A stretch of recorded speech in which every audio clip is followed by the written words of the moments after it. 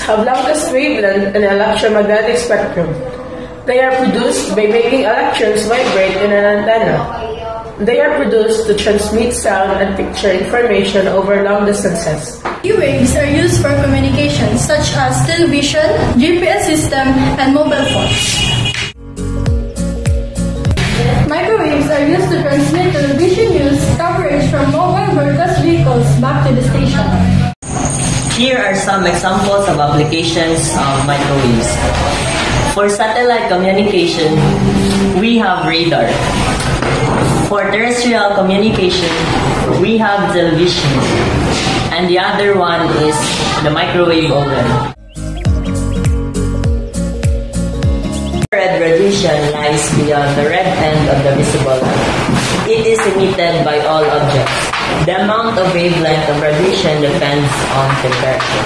Infrared waves are what comes out of remote controls. Example, toaster and grill.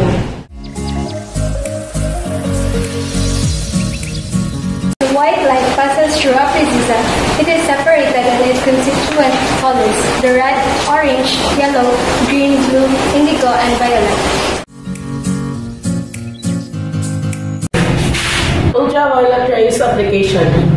Ultraviolet rays are used in sunbeds and sterilization. So UV rays are used in sterilizing medical apparatus and instruments. Just after the ultraviolet rays. They are shorter wavelength but carries higher energy than the UV. The application of X-rays. So X-rays are used in aptly named X-ray machines to see what's inside your body. Rays lie at the outer end of the electromagnetic spectrum.